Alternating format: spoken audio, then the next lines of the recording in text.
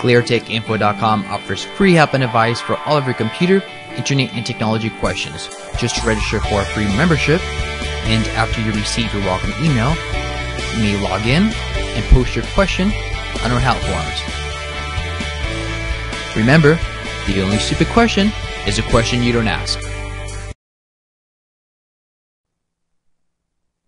In this tutorial, you will learn how to change and manage your desktop icons in Windows 7.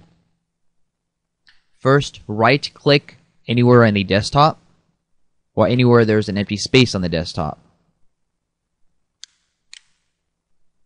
Then, select Personalize.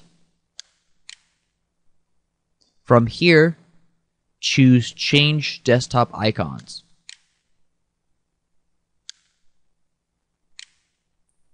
When you get to this window, you could check or uncheck which icons you want displayed or not displayed on your Windows 7 desktop. Then when you're done, click Apply, then OK.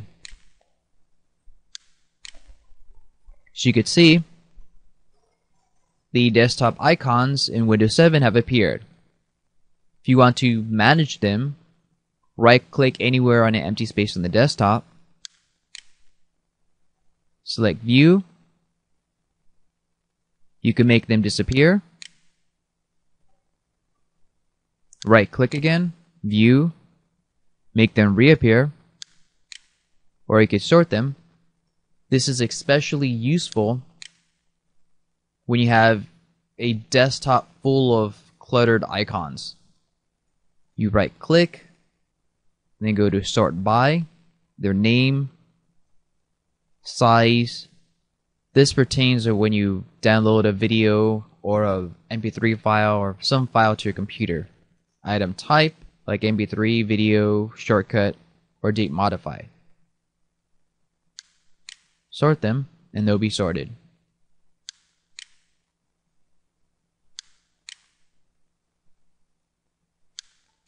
You could also make them larger and smaller.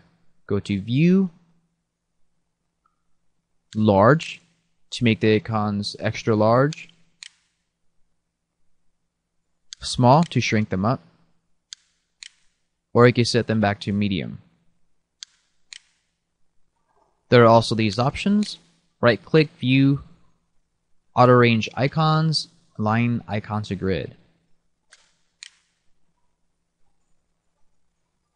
For more tutorials, tips, tricks, and advice on computers, internet, and technology, go to ClearTechInfo.com.